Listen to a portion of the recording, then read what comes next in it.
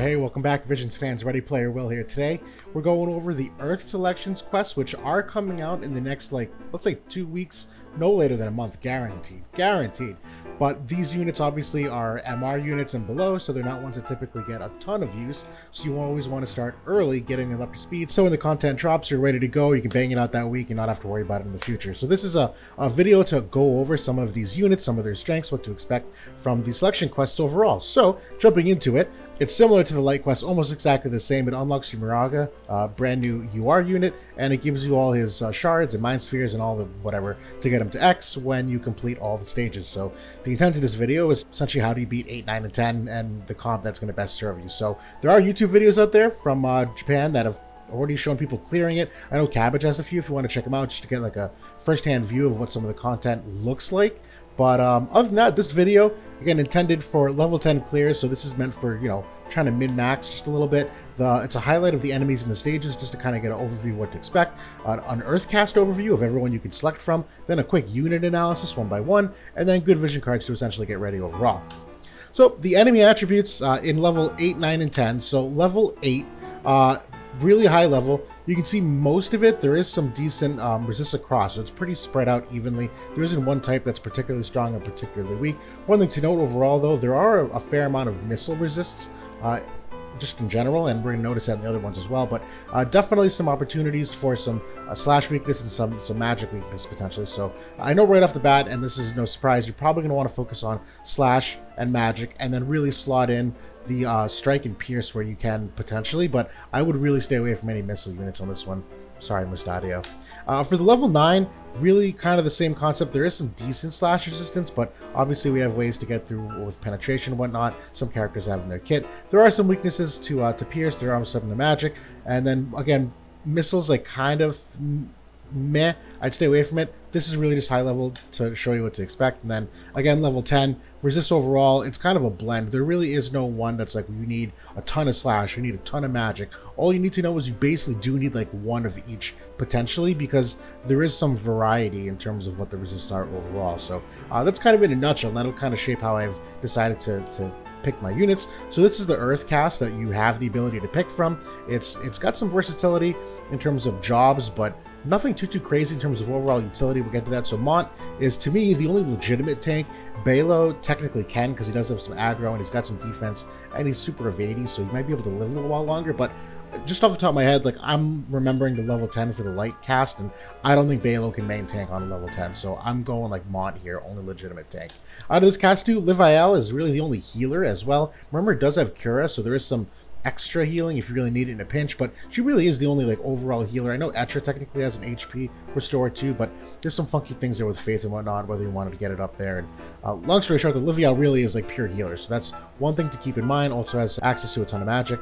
We'll get to that soon. There are 5 potential EX units out of this cast, so to me, right off the bat, I do think the power creep is going to be a little bit harsher in this than the light. The light was way more utility based and time mage and stuff like that. This is definitely more of a DPS heavy damage output, brawly defensive cast of characters, and because so many of them have EX upgrades, I would imagine that the content actually will be harder to match the better stats of this cast overall. Not much utility, like I was just mentioning, in terms of jobs for support, it's relatively limited. It does exist in some cases, but relatively limited. And then, yeah, we'll get into the characters. So Mont, starting off, to me, is a must-have. Main tank unit, and EX recommended. Absolutely, he's too good. He's got access to Immortal Spear, which gives him courage. He can proc hate via the Taunt Blade. Sentinel is great for defense and spirit buffs. He does have Jamming Edge, which is a physical attack that can cancel spell casting, so that has some potential use in terms of DPS loss for the enemy. He does have breaks for attack and magic. He does have Beast and Human Killer as well, and I know some of the types, not all of them are Beast, but maybe like 1 or 2, but there are some human characters on these stages where he can definitely increase his damage overall because of that. Liviel as a unit is actually kind of one-dimensional. She is the only healer, but it's the Arithmetician job, so you do have some access to single target and AoE healing.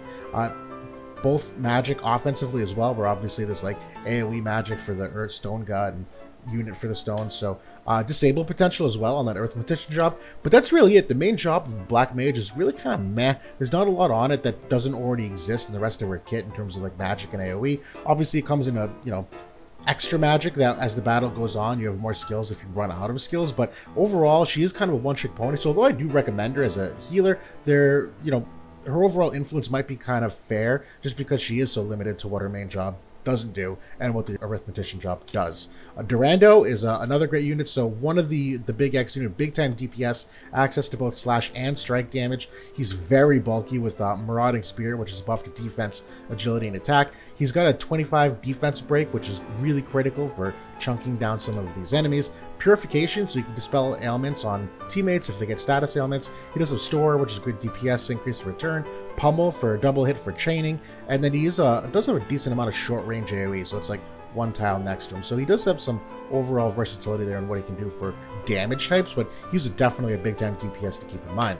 Etra, absolutely stunning unit. So big time for strike damage. She's one of the few. Obviously Durando has access, but she's really the big damage dealer for that. Main job has a ton of utility. So Chakra heals HP and TP, which is actually pretty clutch because these long battles, I remember at the end of the last one, like running out of TP on the last boss and like really having trouble. So the fact that she can do this at will can be important. 25% chance to revive a teammate.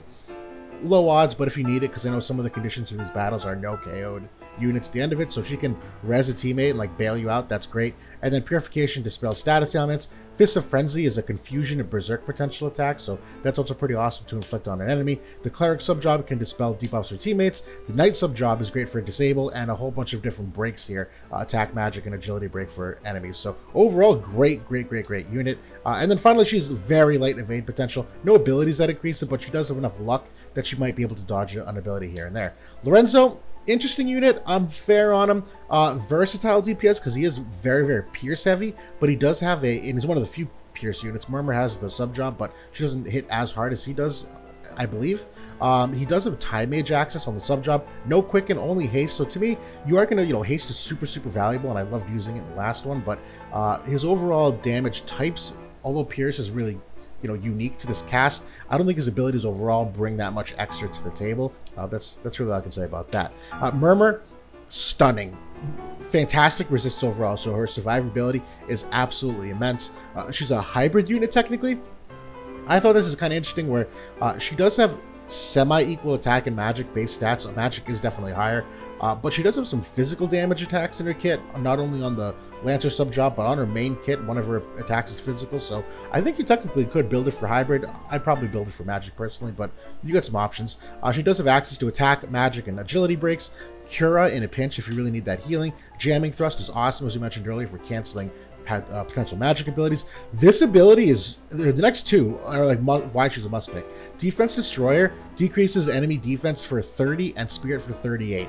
That's a crazy strong break. In addition to that, her Stonega imperils Earth resistance 38%. So the two of these alone are stunningly large DPS increases for the team. So definitely, Murmur a must pick. Mustadio, I initially was really excited to use him because he doesn't get a ton of use in the game by and large, but he is mostly missile damage, and I honestly don't know if there's enough damage to be done with that, considering he doesn't have any external teammate buffs like missile attack up and things that you normally see in the missile comps.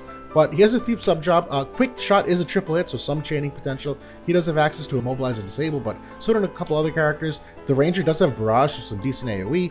Thief subjob can confuse. He has Steel Vision. Finally, he does have Steel Time access, so there actually might be a use for him in some of these, end game things. But the rest of his kit, I think, is rather lackluster just to make up for that in particular. Bilo is an interesting unit. So he does have pretty nutty evasion. He's in the top 10 in the entire game for that evasion, but he's also the slowest character in the game. Literally, his agility stat is tied for the lowest in the game. Decent defense overall, though. He is kind of bulky considering he's got the evasion. He's limited to slash damage only throughout his entire kit. He does have some breaks potential for attack, magic, and agility. HP absorb, so he's got some sustainability as well. Disable access. He does have Immortal Spear, which grants him courage.